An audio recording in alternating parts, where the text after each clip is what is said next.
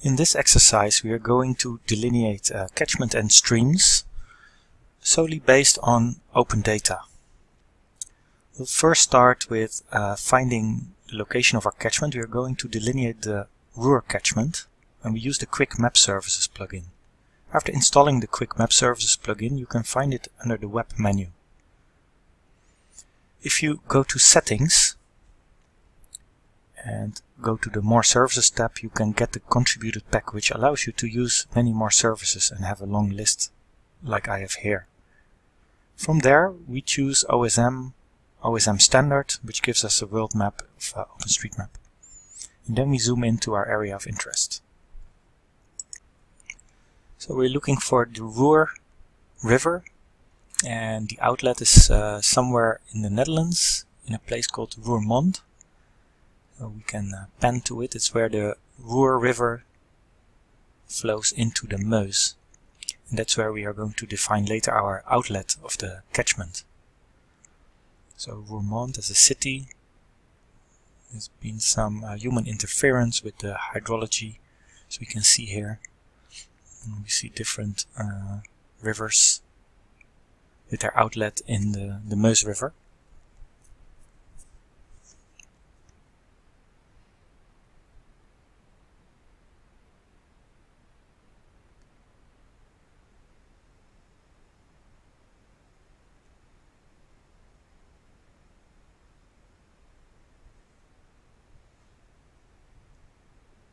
And then we zoom out to have on the screen the whole catchment. So the river Ruhr originates somewhere in the Eifel area in Germany. It's over there. And then it flows northwards to the border with the Netherlands to come up in Roermond. So here we are changing the projection of the project, the on-the-fly reprojection. And I'm checking here which UTM zone we should use. And apparently it's not zone 31, which we use for most of the Netherlands, but it is zone 32 north that we need. So we choose zone 32 north, and then our project is automatically on the fly reprojected to UTM zone 32 north. The next step is to zoom in on the area that covers the whole catchment. That's of course a bit of an estimate we need to make, because we don't know exactly how big the catchment will be.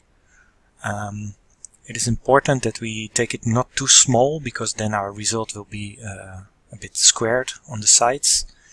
And if we make it too big, then it will take too much calculation time. So, well, here is the source, and then it goes to Roermond, to the outlet, so that's about it. So we'll use another plugin, the SRTM downloader, the Shuttle Radar Topography Mission downloader, to download the tiles of the 30-meter resolution DEM, the 1 arcsecond DEM that is freely available through this plugin. You can set it to the canvas extent, and then it will take the area that is in our map canvas, and then we choose a folder where we want to store the tiles. It comes in tiles.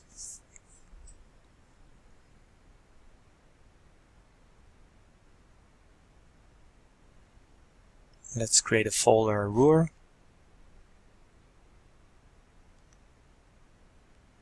And then we click download. And also we have checked load images to QGIS. There you have to give your credentials for this data repository. If not, you can see the links to create your user account. After logging in, the data will be fetched from the internet and loaded into QGIS automatically. When it says download complete, we can continue. So what we see here is different tiles. If we switch them on and off, we can see what area they cover. And we can already see that we have a bit too many for our catchment. So the next step is to mosaic. That means to merge the raster tiles that we need for our catchment delineation.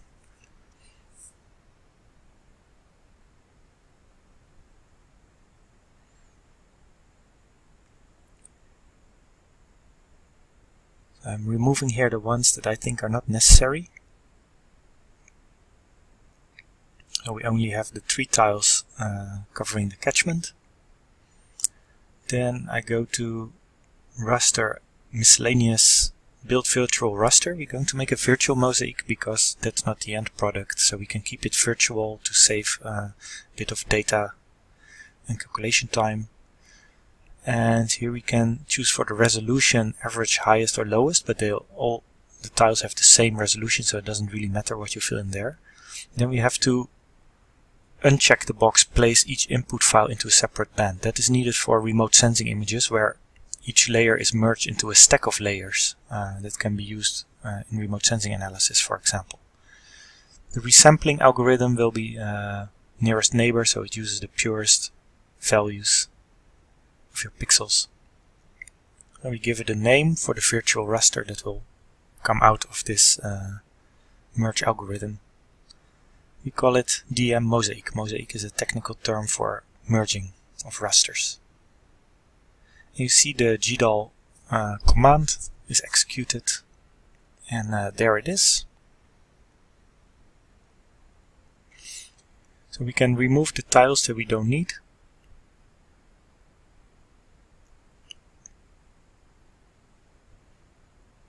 So we only see our virtual raster. And then we can rename it. That's always good practice, because virtual doesn't say much, so we call it DEM mosaic. There will be then the name of the layer, and in the different tools we can always find back this label of the name of the layer. The next step is to reproject this mosaic, because it is now still in EPSG 4326, which means a geographic projection, which is latitude, longitude. So we go to raster and projections, and we choose warp. Make sure you have your input layer there, and we choose then the projection of the project, which is UTM zone 32 north. For the node data value of the output bands, we can put a value -9999, for example, and the resolution of 30 meters, so we are sure we will get an output raster with 30 meter pixels. And as resampling, we choose nearest neighbor, which is important because we are going to do calculations, quantitative analysis. Well, if you just want a smooth map to come out, like if you're georeferencing a scanned map, you will use another resampling method. So the GDAL warp command is applied. In this case, you can see how it's executed, and then we choose an output layer name.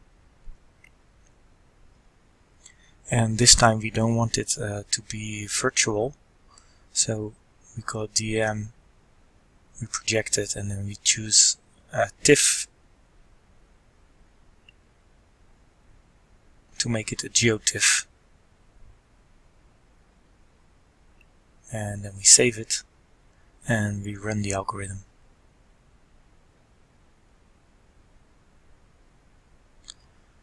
When it's done, we can see the result on the screen. Of course, it's because of the on-the-fly reprojection overlapping with the other one. So we can now remove the virtual mosaic. And we have here there the GeoTIFF. We rename it. We call it DM reprojected.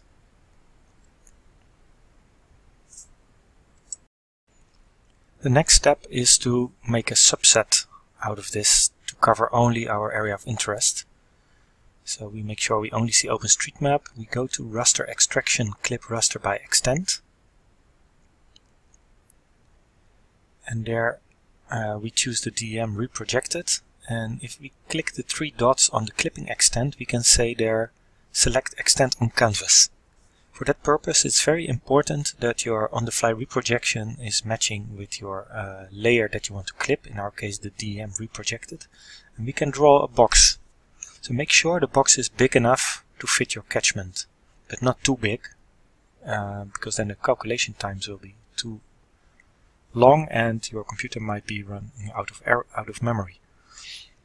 So we save it. Let's call it DM subset. So subset is the technical term, and clipping is the tool. Then we run the algorithm, and there we have our clipped map. There it is.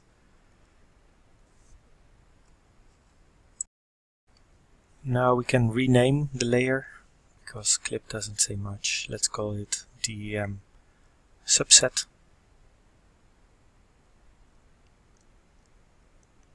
And what we're going to do now is to fill the sinks. So all these DEMs have a problem that they have sinks and spikes, and there's an iterative procedure to an algorithm to fill it, and we use the Wang and Liu method from Saga. So we fill in the dialog. We can only choose in this version of QGIS s.files as output, but that doesn't matter. There's also a GDAL supported raster format like the GeoTIFF. So we can here we only need the filled DEM, so we uncheck the other boxes that will come later. We'll do that in other dialogs. So this generates a hydrologically corrected DEM, removing all the sinks where water can get stuck.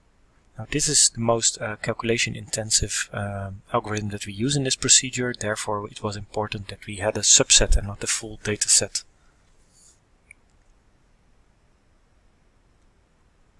It uses the Saga algorithms, and that's the nice thing about QGIS, that it integrates algorithms from third-party providers.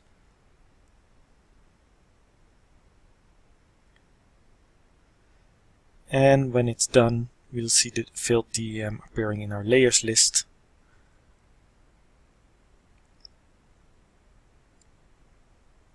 We can remove our previous steps, we don't need that anymore, and we continue with the filled DEM. Let's style it a bit. So we go to Symbology, Single Band Pseudocolor, and from there we first have to look at the minimum maximum value. So we can choose the whole raster, and we can say we want the actual values, and then we use a color ramp. When we click on it, we can make our own color ramp, but we can also use the drop down menu to choose a tool to make a new color ramp. So here you see all color ramps, and we can say create a new color ramp, and if we choose there a catalog, CPT City, we can choose from some predefined color ramps. And here you see for QGIS, for topography, and we choose elevation since it is a DEM. And then it automatically generates a scale which you can adapt, of course, and there it is, our DEM visualized with different colors.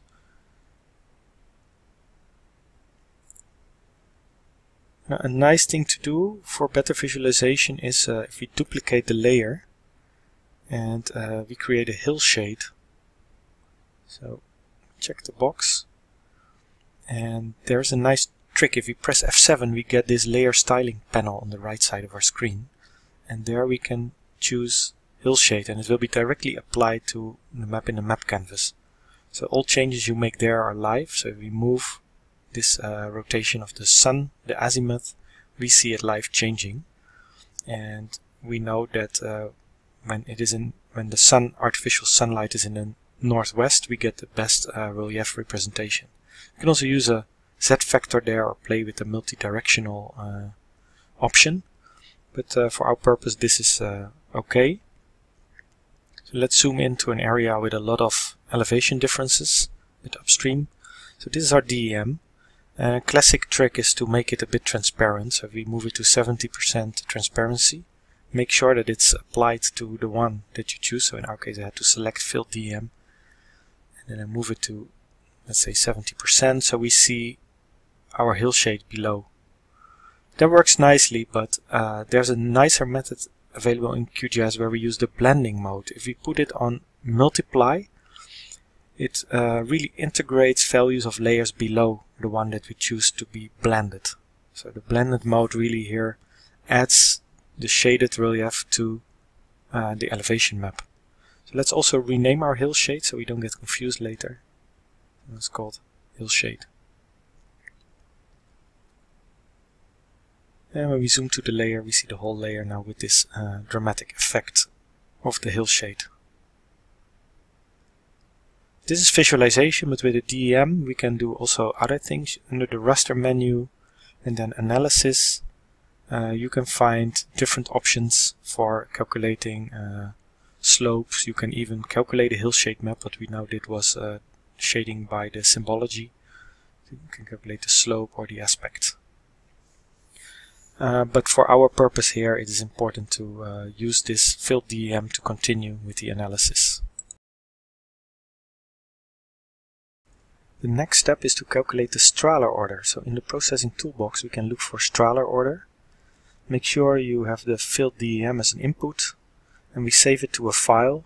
Note that also here is an s.raster file from Saga. We call it Strahler, and it will calculate Strahler orders from 1 to 10, where 1 are the smallest streams and 10 are the largest streams.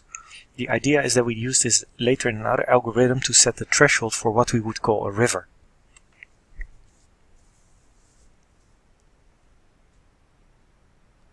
So now the Strahler orders from 1 to 10 are calculated.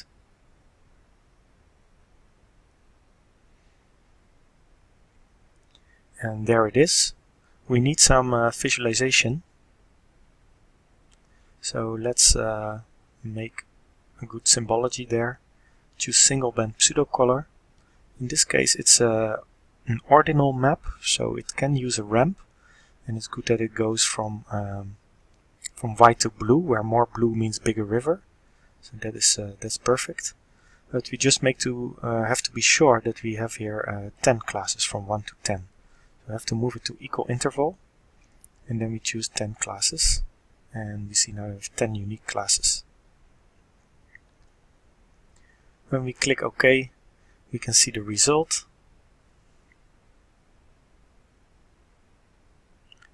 With in darker blue the bigger rivers and in lighter blue the smaller ones. And now it is the question where to put the threshold. Now that's calibration that we need. So what we do is we have our OpenStreetMap layer and we have this Strahler order layer. And we can see already that the bigger ones, the higher orders, follow the streams. But which order exactly is the cutoff? We need to calibrate it. So we can do that by going to raster and then the raster calculator. And there we can say Strahler order larger or equal than a certain threshold value. So we click there, and then we can choose there 5, or we can choose 8, or we can play a bit around with the value. Let's use 8 in this case, and we save it in the folder that we created before, and we call it strahler.tif. We add the 8, so we know that that's the cutoff value that we used here. So it will give a 1 for all the pixels that are true, so larger or equal than Strahler 8, and 0 for all the ones that are false. So we get a Boolean map with only true and false. And we can, with some styling, also make it a bit more intuitive. So we can remove all the classes here that we don't need. We can select also multiple by holding Shift. And we add here class 0, so there's only 0 and 1. And we are going to change the ones to blue, because it represents water. Don't worry a bit about the 0, because we are going to make that one transparent. So if we go to properties and then transparency, we can add the 0. And then what we see, of course we have to remove the Strahler order map that's below. We can see now in blue all the ones, all the true values, and see how well it follows the river. We see it approximates it. It's not very good in this area. There are also some lakes that intervene with the natural flow. So if we go more upstreams, we get better matches in the part where the river has not been straightened. So this is just gravity-based flow. And of course we are looking at Strahler value 8. Maybe you need a lower value to better represent the river. So let's have a look a bit further upstream what happens there near the source. of course some big mines in this area. And if we look really upstream, we see a much better match because it's more natural there, although there are some dams.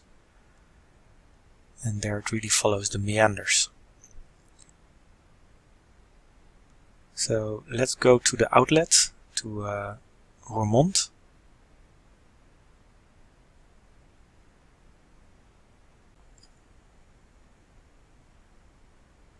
So here's Roermond, here's the outlet. And we're going to use the channel network and drainage basins algorithm to delineate the streams. So as an input we have to choose there the filled DEM. In the threshold we use the calibrated threshold. For now I use the value of 8. And there is, as different outputs, we have the flow direction. Let's call it flow dir. And there's flow connectivity, we don't need that. Strahler order we already had, so it will only reproduce that. Drainage basin, there is 2 times in this dialog drainage basin. One will result in a raster, the other one in a vector. So let's use the way where it automatically converts it to a vector. The same for the channels. So the channels are derived from Strahler, but then converted to a vector layer lines, and there we have the basins, which will be a polygon layer. The junctions, we don't need that. So then we can run the algorithm. Again, an algorithm from Saga.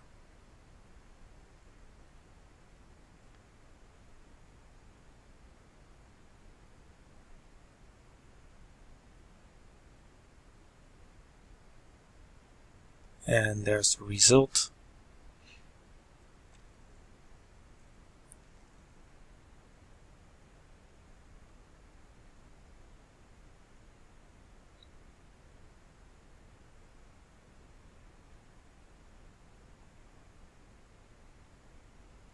Close the dialog.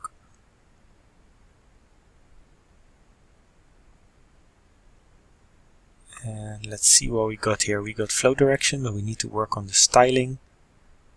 Zoom to layer. And we got the channels, a bit in a strange color at the moment. But we see the different channels in the whole area of the DEM. And we also see the boundaries of the drainage basins.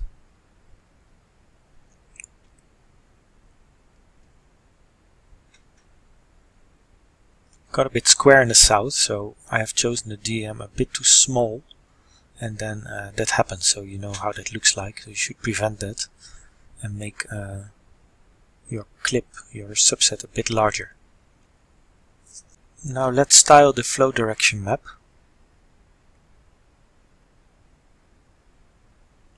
Choose again single band pseudo color. And with a bit of customizing you can come up with a legend like this. It's a directional legend, so northwest should be very close to north in terms of colors, so that's always a bit tricky. And you should also take care of the coding of the flow direction. Now if you Google QGIS Saga flow direction legend, you will find on Stack Exchange some discussion about it to find the right values. Now in the same way we can style the channels. These are vector, so let's make them blue, so we recognize them as rivers. So that looks great.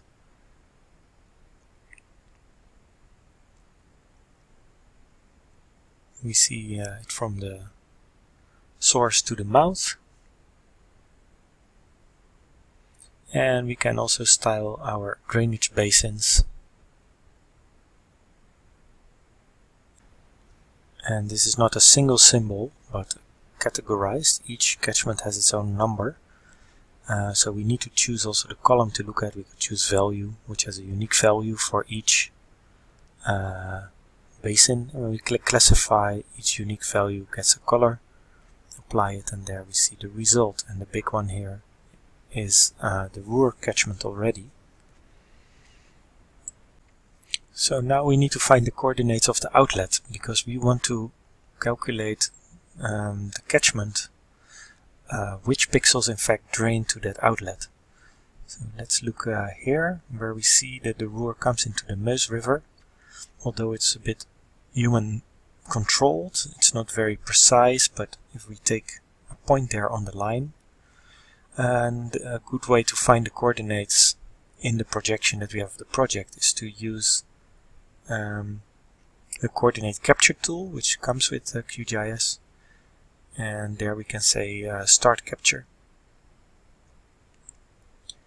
And then it's very important that we really place the point very close to the line, because it needs to be in a 1/30 meter pixel.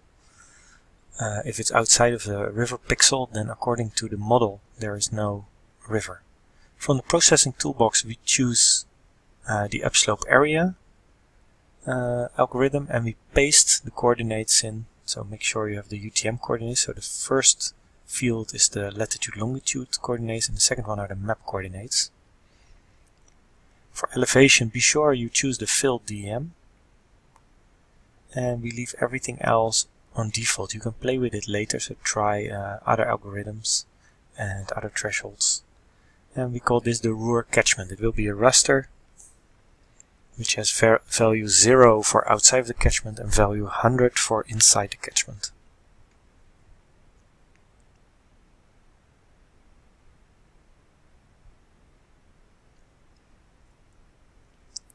Again, a Saga algorithm. Here we see the result, but we're very zoomed in, so let's zoom to the layer. And there we see our catchment, and what we already concluded before is that it's cut off on the south side. We didn't make it big enough. But for the rest it looks okay. Now the only thing is that we don't need it as a raster but as a vector, so we can convert it. Go to raster, conversions, polygonize, and there we choose this upslope area map. And it will use the digital numbers, so 0 and 100, to create polygons. So we save it. You can save it as a geo package, but in this case we'll save it as a shapefile. Good thing about geo packages is that we can put all the layers into one geo package, so you can try that, but now I will save it only in separate files. And let's call this the Ruhr catchment shapefile. And that's basically it. When I run this, it will do this gdog command, and it results in a vector layer consisting of polygons. We can check the attribute table, and there we see 3 entries. Number 1 is clear when we select it, number 2 is unclear, and the last one, the 0, is the outside. So we toggle editing mode, and we're going to remove these zeros first, because we are not interested in the outside polygon. So now it's gone. And yeah, we want to know what this second value of 100 is. This can sometimes happen. And there's this function in the zoom panel where you can say zoom to selection. And we see that there's 1 pixel, which is a bit strange. So the polygon makes a little loop there. And we're going to remove that. So I go back to the attribute table. And I select this second 2. And then I delete it, and I save the result, and now we have only the vector layer left. You still see it on the screen but not selected. That's because of the raster, so I removed that one, and now we see the vector layer. I'm going to rename it. Let's call it the Ruhr catchment. Now I also want to change the style. And there we choose transparent fill, and for the stroke color we'll choose red, and we make it a little thicker. And now we have the boundary of our catchment in red as a shapefile.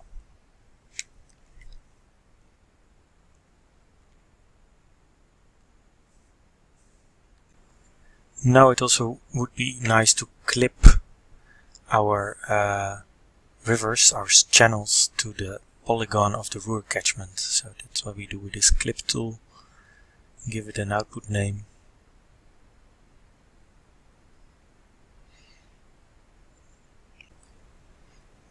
And we can save it in a geo package or a shapefile. With a geo package you can put everything together, but we will choose here a shapefile, call it Ruhr River,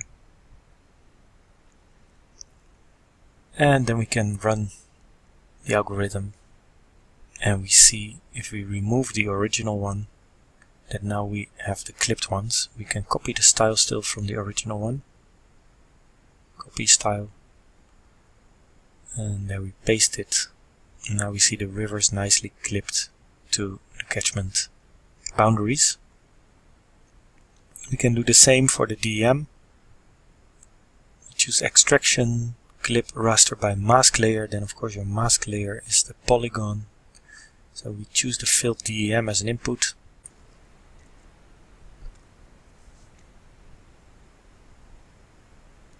And the mask layer, the Ruhr catchment.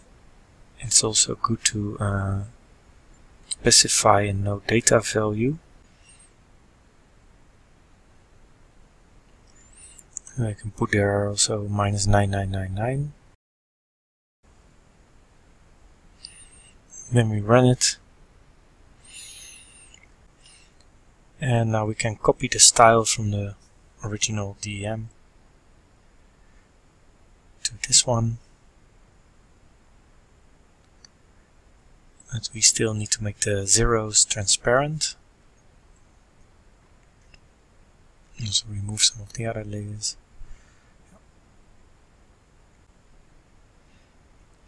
We add the 0. And here we see the result.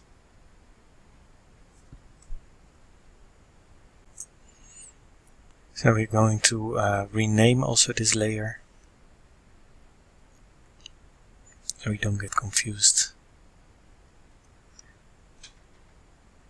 And we can do the same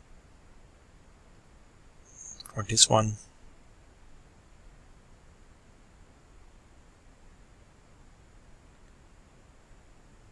And we can clean up a bit what we don't need.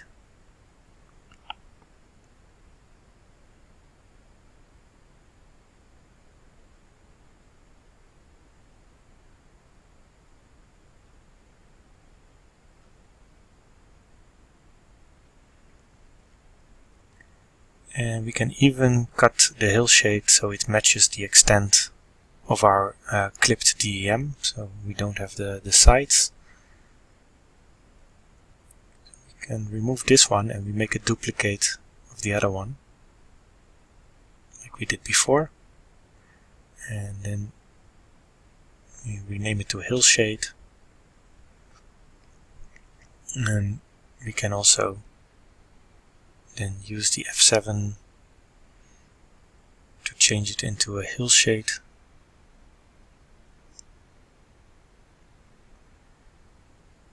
And we have to add the missing values. So if we go to transparency there, we can add the 0. Apply. But it's live applied, and there we see the result.